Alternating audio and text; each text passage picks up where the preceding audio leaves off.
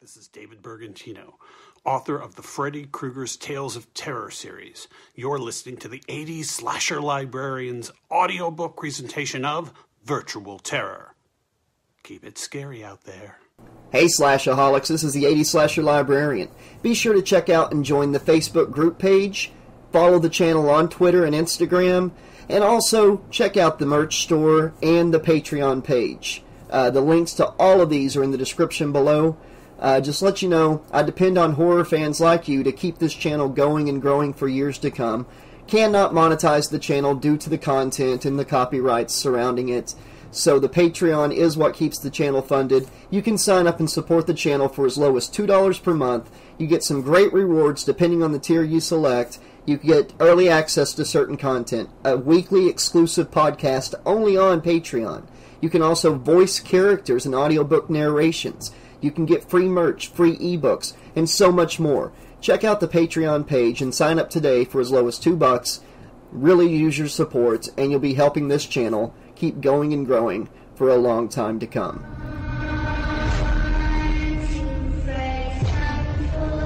Be seen in your dream. When I want you in my arms, when I want you, and all your charms. Whenever I want you, all I have to do is dream, dream, dream, dream. When I feel blue in the night and I need you to hold me tight. Whenever I want you, all I have to do is dream.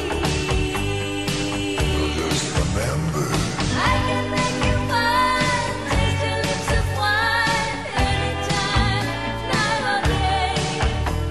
The only trouble is, gee whiz, I'm dreaming my life away. I need you so that I could die. Freddy Krueger's Tales of Terror, Virtual Terror, by David Bergantino. Chapter 6. Keith froze. Acting purely on instinct, Mario elbowed him sharply in the ribs. Keith went down, clutching his side and gasping for breath. When Mario realized what he'd done, he almost instantly forgot about the fight. Rising to help Keith, he turned his back on Scrag, who staggered to his feet and prepared to take advantage of the distraction. But just as he was about to sucker punch Mario, Sandra stopped him. "That's enough!" she screamed. Seeing her, he dropped his arms to his side and just stood there, breathing heavily from exertion. "What's going on?" Sandra demanded. "Why don't you ask Pretty Boy here?" he said between gasps. Blood trickled from the side of his mouth. His eyes glimmered devilishly as he nodded toward Mario. Mario, kneeling beside Keith, replied with an equally malevolent look. "I'll get back to you in a minute." Then he turned back to Keith.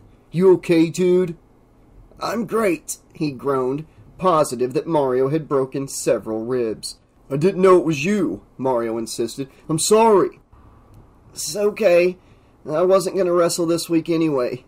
Keith choked out before a spasm of painful coughing hit him. Pam and Carrie joined Mario at his side, their faces wrought with concern. Don't worry," he told them. "I'll live." Ugh. He tried to sit up, but the pain forced him back. A harsh adult voice suddenly commanded everyone's attention. "The police will be here in 3 minutes," yelled Mr. Willis, manager of the coffee shop. "Anyone who doesn't want to be arrested better be gone in 2. He made his announcement to the entire crowd, but his eyes were fixed on Scrag. The gawkers quickly began to disperse. "I think we'd better get out of here, kidlets," Sandra told the group. Scrag winced as he felt his jaw. "Come on, baby," she said to him. "Yeah," Scrag said, his eyes fixed on Mario. "Gotta get you away from that creep. You're not safe." Mario stood quickly. Pam and Carrie jumped up to hold him back. Scrag smirked at him, then started to laugh. "Shut up and come on," Sandra told him, and pulled him away. "I'll see you guys tomorrow," she said to the rest of them, and led Scrag to his car. Soon the roar of Scrag's souped-up Mustang drowned out all other sounds. With a screech and a blue cloud of exhaust, the car tore out of the parking lot. By now, Keith had made it to his feet. His chest still hurt, but he felt no telltale grinding, no broken ribs. "Are you going to be okay to drive?" Pam asked. "I think so," he answered, not really sure. His arm wouldn't move without causing pain to flare in his side. "Tell you what," Mario said. "Pam, you drive Keith's car to his house. I'll follow behind you and give you a ride from there. That okay with you, Keith?" Yeah, fine." "Good. Let's go. I think our time is almost up." Police sirens blared in the distance. The group split up and Keith gave Pam his car keys. He was glad not to drive. He hurt in more places than his chest. His hand wasn't doing that well, and his headache had never gone away. He was surprised that his head had not burst open the moment he'd recognized Scragg's face from the poster. Too many images, too many questions were crammed into his skull right now. After pulling out of the wide-awake parking lot, Pam waited at a light in front of the coffee shop. The place had returned to normal very quickly. Most of the sidewalk tables were filled once again with groups of teens. They chattered animately, probably recounting the scene they had just witnessed. One table, Keith noticed, was occupied by only one person. He looked very detached from the other patrons. Not only did he not belong, he appeared uncomfortably aware of that fact. Then Keith saw that the person was looking at him, staring. The light changed and the car started moving. All at once, Keith recognized Mel, the cashier at the Virtual Illusions cart. Mel flashed Keith a creepy smile as the car passed. Then he nodded slightly and winked as if they were sharing a secret. Before Keith could make sense of Mel's gestures, they drove out of sight. Keith settled back in his seat and let his breath out with a groan. "You hurting?" Pam asked. In reply, Keith started whistling. "Nobody knows the trouble I've seen."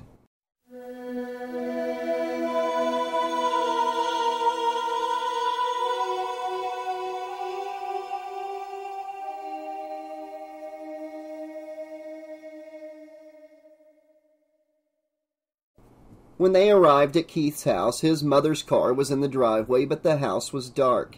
He hoped she had gone to bed. Just as well, he thought. At the rate I'm collecting injuries, I might as well wait a few days and explain everything to her at one time. Mario pulled in behind Keith's car and he got out with Carrie. "I'm sorry again, dude." Mario seemed ready to apologize. Ad infinitum. "I'm okay," Keith insisted. "But the least you could do is be hurt yourself. You're the one who got in the fight. I don't even see any blood." "Carrie wiped it off in the car," Mario grinned. "Of course, it was Scragg's blood." He winked at Keith and turned to Pam. "Let's get you home." "Okay, I'll see you tomorrow, Keith." Pam gave him a peck on the cheek and started to get into Mario's back seat. "Hold on," said Carrie. "I'll be right there." As Mario joined Pam in the car, Carrie approached Keith. "What a great reacquainted date, huh?" she said. "Classic," he replied, laughing. "Really, I'm glad we went out. Whatever happened, I think it'll be easy after this." "Yeah, me too. Take some Advil and get some sleep," she told him. Then she awkwardly held out her hand. He reached for it, then drew her into a quick embrace. They had not hugged in months. It felt good. "I'll be fine," he told her. "I'll see you at school. Good night." Carrie returned to Mario's car, and Keith watched his friends pull out moments later. Keith went up to his room to prepare for bed. He expected that the pain in his body would keep him awake, but worse than that, his racing thoughts outpaced his need for sleep. He replayed the day's events over and over, always returning to Mysteria and its image of Scragg in terrible pain. The poster's eerie presence again permeated the room, as if a sinister invisible light emanated from it in the darkness. "Oh, this is all real," it was telling him in a smooth, dark voice. "And this is only the beginning." The evil droning continued on and on, eventually lulling Keith into sleep.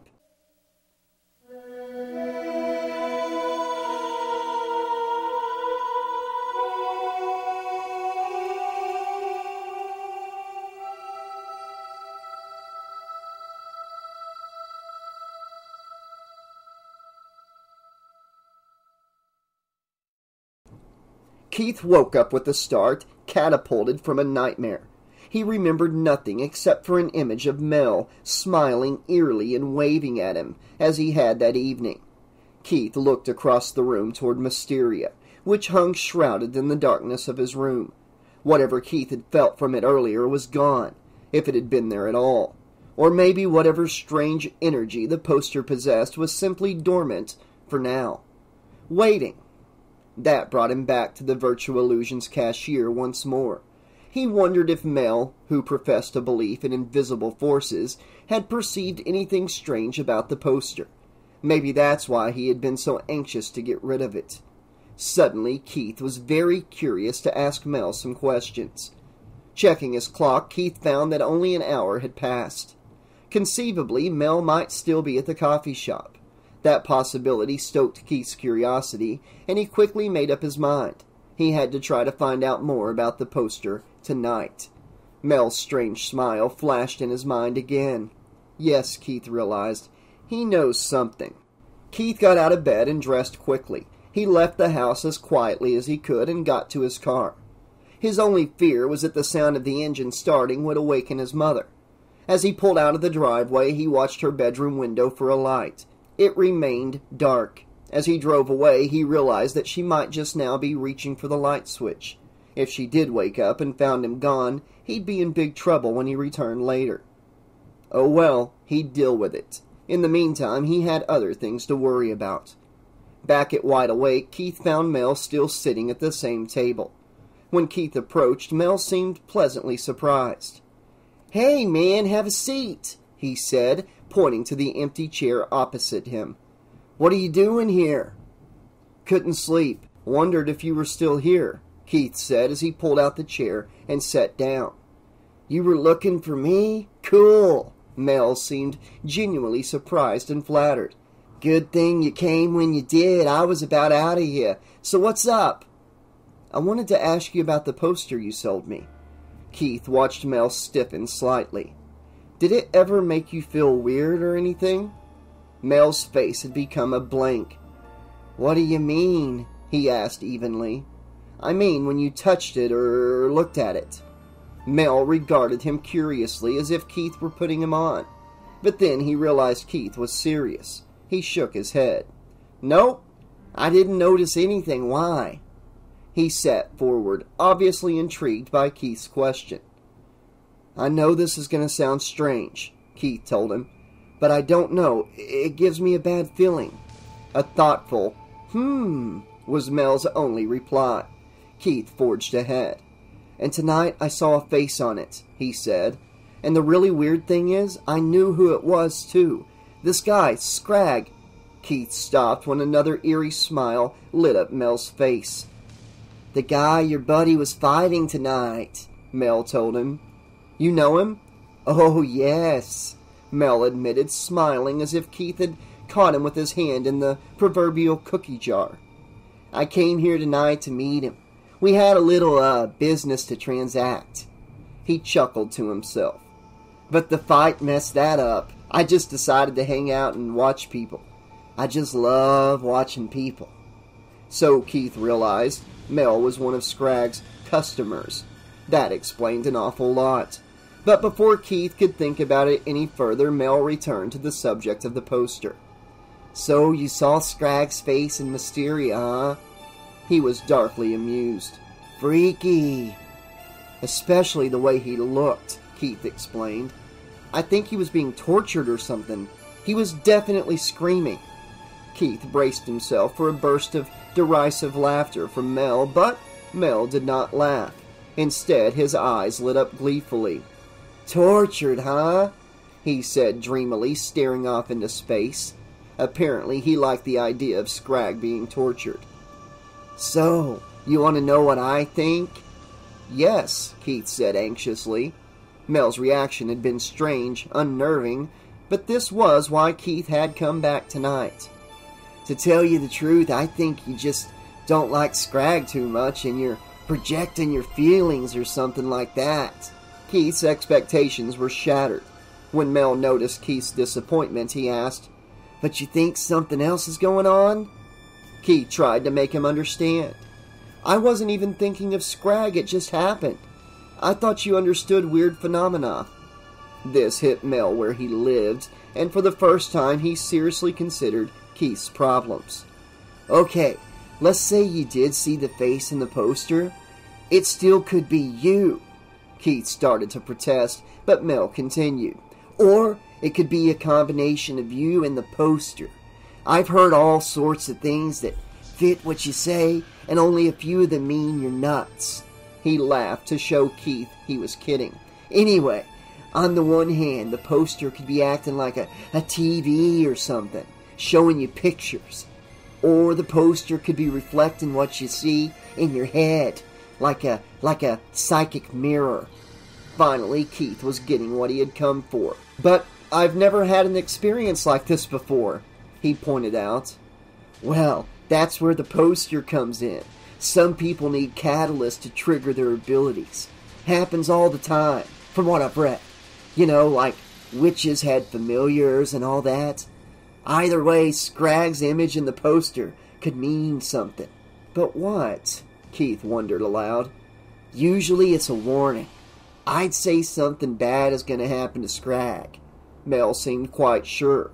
If he were a friend, I'd warn him if I were you. Then his voice became low and sinister. But Scrag's not a friend, is he? No, Keith said, his fear rising. But... Mel interrupted him by laughing. I'm only playing with you, man. Keith didn't respond. Mel's erratic behavior was getting to him. Mel saw that he wasn't amused and tried to be more serious. Look, there's nothing you can do. How could you call Scrag up to tell him he's in danger? How would you explain his face in the poster? He'd think you were nuts. In any case, I wouldn't tell anyone about this. Why not? Keith asked. Mel answered with the question. Do your friends think you're strange? The mischievous glow was gone from his eyes. Probably, Keith answered, sure that it must be true to some extent. But do they treat you like a weirdo? Of course not. Why? Mel had shifted gears on him again. And what about other people? Acquaintances? How do they treat you? He seemed on the verge of some great revelation. I guess everyone treats me normally, Keith told him. What are you getting at? See, I thought so, he said, gesturing emphatically with his coffee cup. No offense, but I think you're strange. I don't know, something about you, but I treat you normal too, don't I? I guess so, Keith answered suspiciously. Start spouting off about seeing faces in a poster, and they're going to stop treating you like a normal person. That's what happened to me. Mel saw Keith's baffled expression and explained. See, when I was in high school, I was an outcast. I know, big surprise. Okay, so I did some drugs then too, but the thing is, people treated me like I came from another planet. People like you and your friends. Of course, not like you and your friends, 'cause from what I've seen, you seem like good people. Then he frowned. Your buddy's a little scary, but he's probably okay too. But anyway, I got treated like a goon so much, no matter how I acted after that. People still treated me like a goon, so eventually I became one. But sometimes I wonder, if the other students hadn't treated me like that, would I be that weird today? He paused and nodded slightly. You know what I'm getting at? If it's a problem, Keith asked, less than sympathetically, why don't you just stop acting weird? Mel threw his hands up in resignation. It's too late. I'm me already. He sighed, leaning his chin on his hands. He seemed to become depressed. Then he shook it off and smiled. All I'm saying is, if you tell your friends this stuff, then they'll start treating you like a weirdo, and next thing you know, you'll end up like me. This time, Keith was able to laugh. Listen, if it'll make you feel better, I'll see what I can find out about Mysteria. Who knows, maybe something wacky's going on. That'd be a kick, huh? Stop by the pushcart later this week. I will, Keith replied. Thanks. I'll probably wake up tomorrow and feel like an idiot for telling you all this. Nah, don't sweat it, Mel said as he rose from the table. But I gotta go now. I'll catch you later. Keith left shortly after Mel. The guy was definitely unique, he thought, and strange. But he decided Mel wasn't so creepy after all. Pulling into his driveway, Keith found the house as dark as when he'd left. His mother hadn't awakened after all. This contributed to Keith's sense of relief until he approached his bedroom door. After his talk with Mel, he didn't know how he'd react to the poster if it started sending out weird signals again. Or worse, produced another inexplicable image. He turned the knob slowly and pushed the door open. Entering the room, he faced Mysteria. The poster appeared utterly harmless. Keith relaxed again and changed for bed. Sleep came easily this time and lasted, unmarred by nightmares, until his alarm woke him for school in the morning.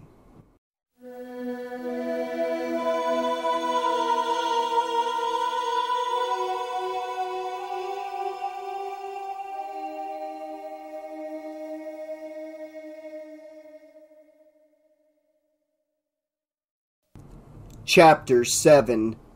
Scrag Morton floated up from sleep unwillingly as a dream about two particularly vivacious double-mint twins faded to black. As he awoke, his last sleep sensation was that of incredibly fresh breath. He immediately tried to reclaim the dream, but could not make it back to the beach where they lay in the sun. Instead, he was in bed in the dark. An engine revved loudly nearby, and the smell of exhaust assaulted his nose. He tried to sit up, but couldn't seem to move. His entire body ached, and when he turned his head toward the clock, his bruised jaw exploded with fireworks. He was just able to make out the time, 3:30 a.m. The pain reminded Scrag of his fight with Mario. He had punched the kid's buttons too hard that time, and the kid had punched back with his fists. Well, he blew it, thought Scrag. Before the fight, he had told Mario's secret to no one. Afterward, he had told Sandra, because she demanded an explanation. But as of tomorrow, the whole school would know. The cat would be out of the bag entirely, and scratching in the litter box. After dropping Sandra back at the coffee shop so she could pick up her car, he'd returned to the ramshackle Elm Street house he rented. He had celebrated the trouble he was about to cause with a six-pack of beer, or two, he couldn't quite remember, and fallen asleep. Some would call it passing out, but he liked to think of it as hard sleep. Recalling the evening had almost put Scrag back to sleep. But outside the engine roared again, and this time the sound brought him fully awake. It was the engine of his own beloved Mustang. Someone was stealing it. He tried to get out of bed, but found he couldn't move. Originally, he had thought his sore, stiff muscles were restricting his movement. Now it felt like he was tied down. In the dim light, he could see bungee cords wrapped around his wrists and ankles, tethering him to the bedpost. He struggled against them, but could not escape. "Hey, what's going on? Hey!" he yelled. The engine revved even higher and drowned out his voice. He shouted a few choice swear words, but those too were lost in the engine's roar. Exhaust billowed in from the window above Scrag's head. The fumes were so strong he started to choke. Much more and he'd suffocate. The engine settled into a rumbling idle. The exhaust thinned out and Scrag could breathe again.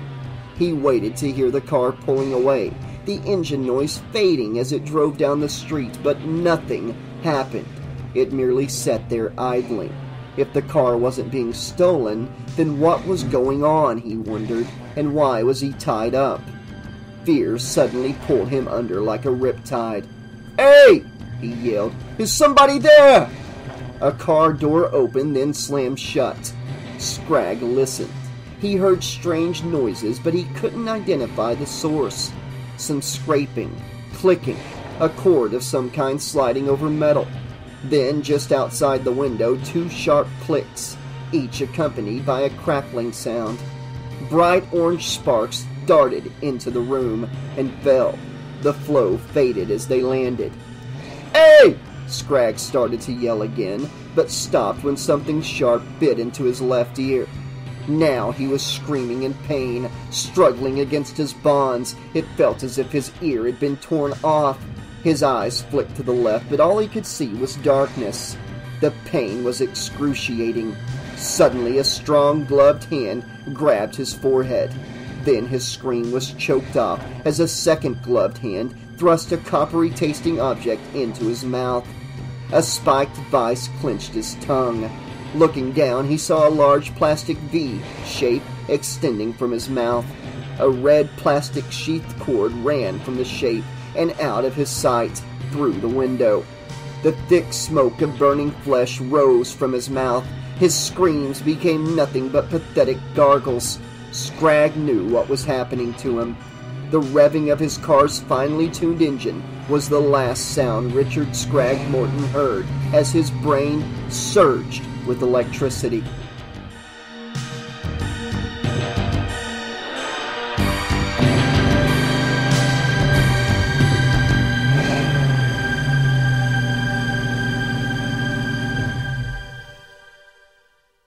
Chapter 8. "Has anybody seen Sandra?" Carrie asked as she approached Keith and Pam at lunch the next day. "No," Keith told her. "Why?" "Well, Mario wouldn't tell me what he and Scragg were fighting about yesterday. I was hoping Scragg had told her something. Did he tell either of you?" Keith and Pam shook their heads no. Carrie pulled up a chair next to Keith. "I just have this weird feeling today. I don't know what it is." Pam nodded seriously. "I'm feeling the same way. I thought I was coming down with a cold or something, but it's not me. It's something else." Keith shrugged, feeling nothing wrong. In fact, he had felt great when he woke up that morning. Even his embarrassment for last night's strange obsession with the poster didn't bother him much. Just then, the doors to the cafeteria burst open, and Mario came running up to their table. "You guys are not gonna believe this," he gasped, out of breath. "Scragg's dead." Pam went white. "Oh my God!" "Worse than that, he was murdered. Someone Scragg. Mario could not hide the glee in his voice. He sat down heavily next to Carrie. "And listen to how they did it. Hooked him up to his own car battery with jumper cables and fried the sucker." "Oh no!" cried Carrie. She was close to tears. "My bet is some drug deal went down bad, and they cooked his goose, but for real." "How can you talk like that?" Carrie demanded of Mario. "Someone died. So what that you didn't like him? You don't have to enjoy what happened." Tears streamed down her face. She rose quickly from the table and ran from the cafeteria. Mario swore to himself. "Sorry, guys. We'll be right back." He left the table to follow Carrie. "Keith?" Pam's voice floated to him as if from a great distance. "Keith, what's wrong?" Panic edged her voice. The moment Mario had announced Scragg's murder, Keith had gone into shock. He had known. The poster had told him what was going to happen, and even how. The V-shaped object he now realized had been the jumper cable handle. He had known and done nothing. Keith's unconsciousness retreated to a far corner of his mind, fleeing the implications of what and how he had known. He felt pressure on his shoulder and was shaken roughly. Then he heard a voice, Pam's voice, loud and close to his ear. "Keith, the police are here! They're taking Mario away!" That broke Keith's stasis, and he returned. The cafeteria rotated crazily around him, then clicked into proper orientation. He reached up and placed his hand over Pam's. She pointed out the cafeteria windows. They ran over and looked out on the parking lot. Mario was not handcuffed, but two police officers walked closely on either side of him. One opened the back door of a squad car and motioned for Mario to get in. Keith threw open a window and called Mario's name. He caught only a glimpse of his friend's face as the officer closed the door. In that moment, Keith saw fear and desperation. The police ignored Keith's shout, as well as the shouts of the other students. The officers climbed into the squad car and drove away. "What happened?" Keith asked Pam. After Mario walked away, the police stopped him at the entrance to the cafeteria. I guess they asked him to come with them?" Her words were delivered between sobs. "I thought you were paying attention, but you were, I don't know, gone. Completely gone. What's happening, Keith?" Pam was at a total loss. "I don't know," he replied. "But where's Carrie? We have to find her." "Right," said Pam, straightening up. "I'll check the restroom." Pam found her there, and within minutes the three reconvened in the cafeteria. "It's because of the fight last night," she told them. "Everybody saw it." "Could they really suspect him, though?" Pam asked, wide-eyed. "I guess, but getting into a fight and cold-blooded murder are two different things," she said. "Besides, we all know Mario. He wouldn't do something like that. The police will figure this out. They're not that dumb." "Except for one thing," Keith said hesitantly. "You remember where he comes from and how he was when he got here. For all we know, he may have a record." Carrie turned to him suddenly fierce. "What do you mean by that? We don't know that he has a record." "Right, but that's because he won't talk about his past. Maybe it's something he's been hiding." "In that case, we have to do something," Carrie concluded. "I can call my dad," Pam offered. "He can get Mario a good lawyer. He knows lots of lawyers." "Great," said Keith. "I mean, he probably won't need a lawyer. They'll ask him some questions and then let him go. But you never know." "I'm cutting the rest of the day," Carrie announced. "I'm going to go down to the police station and keep a vigil. You guys coming?" "I'll go with you," Pam told her. "I can call my father from there. Come with us, Keith." "I'll meet you there," he told them. They started to protest, surprised that there could be anything more important than rushing down to the police station. But they didn't know about the poster, and he couldn't tell them. Even if he did, they wouldn't understand.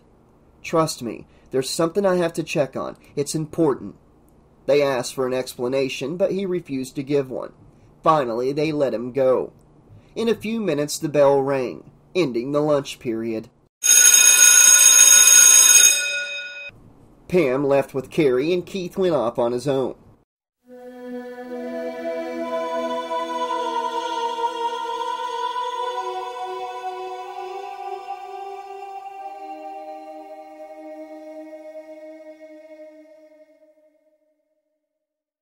Minutes later, Keith arrived at the mall in search of Mel.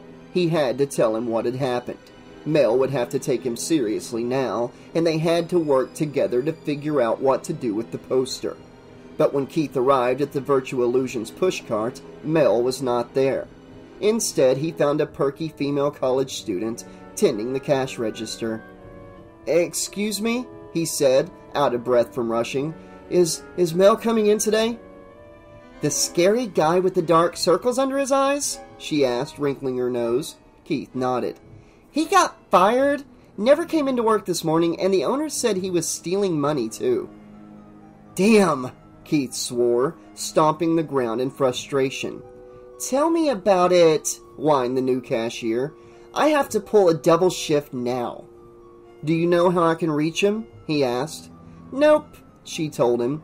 "His phone has been disconnected. No forwarding number. The owners are looking for him. He's in big trouble." Keith stood quietly for a moment, fighting the urge to yell. He tried to think of what to do. Nothing came to him. His shoulders sagged in resignation. He had no way of finding Mel, and Mel had no way of contacting him. And under the circumstances, Mel might have skipped town. Keith thanked the cashier and returned to his car. He drove straight to the police station. Pam and Carrie ran to him as soon as he arrived. They told him that the police had been talking to Mario for almost an hour. Pam's father had promised to find a lawyer, but no one had arrived yet. While they filled him in, Keith noticed Mario's aunt sitting on a nearby bench. She stared straight ahead. At the sound of Keith's voice, she turned toward him. Her expression was one of anger and disillusionment, but it didn't seem to be directed toward him. After acknowledging his presence with a slight nod, she went back to staring straight ahead. Keith went over to her. "Mrs. Vasquez?" he asked. She looked up at him solemnly. Mario's father will be very disappointed, she said.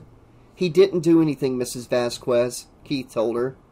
I meant he'll be disappointed with me. Mario's father never had any illusions about his son. It was I who thought things would be better if he came to Springwood, but Mario has not changed. She shook her head, deeply ashamed. Mario's a good guy, Mrs. Vasquez, he told her reassuringly. He hasn't done anything wrong.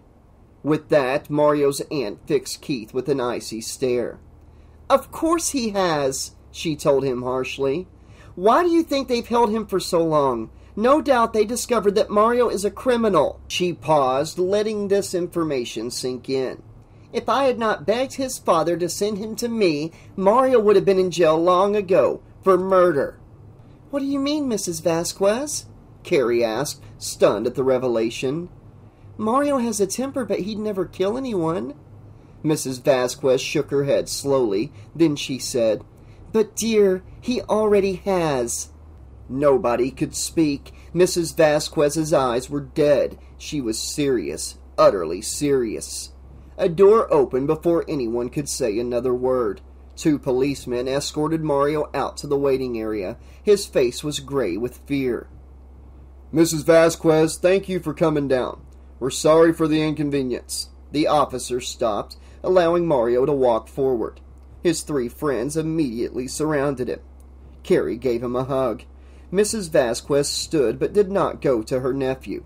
Instead, she turned toward the policeman who had addressed her. Will you need to see him again? She asked quietly. Hard to say at this point. He's not in any trouble. Let me make that clear. But we may need to speak to him again. He seemed sincere. Keith glanced at Mrs. Vasquez to see if the news affected her. It did not. Her expression remained grave.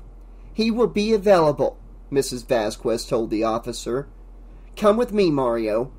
He went to her side without a word. She turned and started out the door. Mario quickly mouthed the words, Call me. The other 3 teenagers nodded, then watched Mario fall into step next to his aunt. What was that all about? Asked Pam. I don't know, Carrie said. But I just don't buy that Mario is a murderer. Me neither, agreed Pam. Keith nodded his head and hoped the others would accept that as agreement on his part. But in truth, he wasn't sure. Something terrible had happened in Mario's past. He could tell by Mrs. Vasquez's eyes, and by the way Mario wouldn't talk about his life before Springwood. But the poster had shown him Scragg's death before it had happened, and before that, his nightmare had shown him a violently out-of-control Mario. Could his dream be as accurate as his vision in the poster? He hoped not, but he really didn't know what to believe.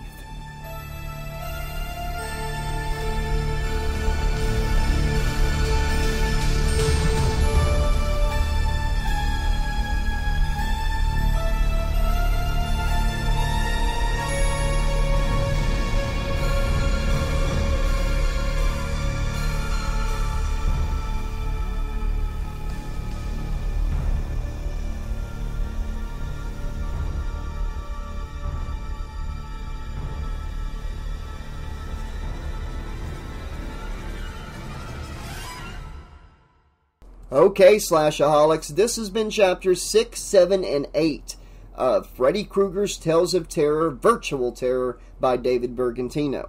Got a lot of stuff to unpack here, kind of wind down, do a little discussion here about what we just read, what you guys just heard. First off, the fight was, I don't know what's going on with these guys. I wish we had more backstory, but the fight was pretty cool. I was right. Keith made a mistake sneaking up and trying to break up the fight. Got an elbow to the ribs. Got winded pretty good there. I'm surprised Mario didn't just turn around and pop him in the face. I had friends like that. If you try to get in their fights, you'd get punched, whether you were their best friend or not, because they weren't paying attention. They were just in fight mode. So yeah, pretty interesting there. It seems like Scragg had some information on Mario, but was that information about Mario's past with the other murder thing, or was it something else entirely? And did Mario kill him, or did Mel kill him, or did Carrie or Pam, or maybe Keith in his sleep? This is just, I have no leads right now. I don't want to go with the obvious thing and say Mario did kill Scrag, because that's too obvious. It's too on the nose. But let's talk about the death scene, our first death of the book, and that's poor old Scrag. I gotta say, the way he went was pretty brutal. Waking up in bed, tied to the bedpost, all the bedpost, and he's hearing his engine revving up. I thought they were gonna, kill him with the exhaust. That's what I thought was coming. Like, I was really expecting the killer to, stick a pipe in his mouth, or a hose in his mouth, and, just pump the exhaust in. But, they getting electrocuted, the jumper cable thing, wow, that was fucking brutal. Pardon my French there, but damn, that was fucking brutal. But before that, the scraping on the car and the sparks, that screams of Freddy's glove. Maybe. I don't want to jump to conclusions again. That's why I didn't put a sound effect of Freddy's glove, because I don't know for sure. This is my first time reading it. But yeah, that's what I'm suspecting. So maybe whoever's possessed by Freddy or whatever has access to his glove. That would be a pretty cool thing. I don't know. David, if you're listening, I know I'm probably just so amusing to you, like trying to guess all this story, halfway through the book. But yeah, I'm really enjoying this book, and I hope you all are too. I gotta admit that Carrie and Pam, their reaction to hearing Scrag's death and then Mario's arrest, I didn't realize that they were this good of friends and stuff, and that good of a couple. But yeah, their emotions were really heightened in that scene. Keith figuring out that he saw Scrag's death and did nothing about it. That right there is a big weight to carry on his shoulders. And I can only imagine, so I could really feel that scene when he heard Scrag died. I could really feel that scene as he's like zoning out and thinking those thoughts, I knew and I didn't do anything.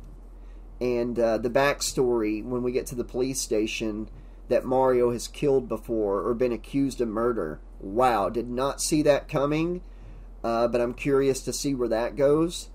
The aunt seems kind of a bitch, like not having any faith in her nephew at all. It's like, if you have no faith in him, why are you looking after him to begin with? But that's a good characterization, good character writing. David's real good at that. And here's the part I was saving for the end of the discussion. I really enjoyed the scene after the fight when the police came. Everybody left, and Keith fell asleep, woke up, and went back to the cafe to talk to Mel. First and foremost, I am loving getting to voice Mel. And, I'm really enjoying playing his character and acting it out. And I hope you guys are enjoying my portrayal of Mel, because I'm really invested into making this character the way I'm feeling him, and I'm trying to act him out and do voice acting for him really well, and I hope that's coming across. But the conversation was creepy as hell, and, this guy's all over the place, and I really feel like he is connected to the end of this book. I don't know if he's the one that's possessed by Freddy, or if he is Freddy, or what, but I feel like Mel, even though he got fired and he's on the run or whatever, he's still got a very big part to play. I don't think we've seen the last of him. I hope we haven't, because I'm really excited. I really enjoy playing him. But him sitting there telling all this stuff to Keith about his own past, and, we did find out in that scene that he has a connection to Scrag. So, maybe it was Mel that killed Scrag. It's like David does such a good job with the suspects, because we've got suspects now. We got a handful. We've got Scrag and Mario for sure. But what about Carrie? What about Pam? They could be double agents here. So yeah, I'm really interested in that, and I'm curious to see if Mel is going to hook back up with Keith and give him any more insight into the phenomena of the poster. Excuse me, losing my voice. But yeah, guys, let me know what you thought of these 3 chapters, what you think of the book so far, if you enjoyed my portrayal of Mel, and let me hear some of your predictions. If you've already read the book, no spoilers, But if you haven't read the book like me, this is my first time as I'm narrating it, it's my first time reading it, then hit us up with some predictions. Let's see if any of us get it right. And I'll be back very soon with more of Freddy Krueger's Tales of Terror, Virtual Terror by David Bergantino. Thanks for a great book, David. Really enjoying this one. And, yeah, everybody, have a great night. Be excellent to each other. Do good. And as always, pleasant dreams. We'll see you next time.